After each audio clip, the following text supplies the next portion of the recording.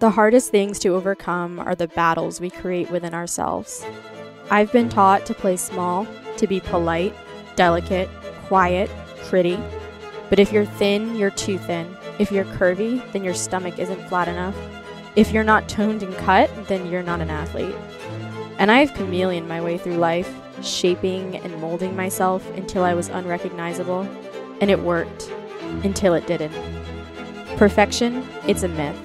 But excellence, effort, hard work, grit, tenacity, determination, and the willingness to do hard things, those are very real. My body, it's not delicate, and neither is yours.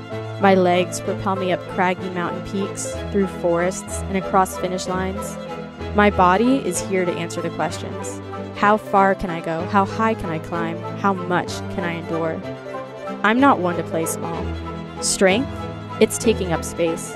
It's doing hard things. It's knowing that I'm enough, and so are you.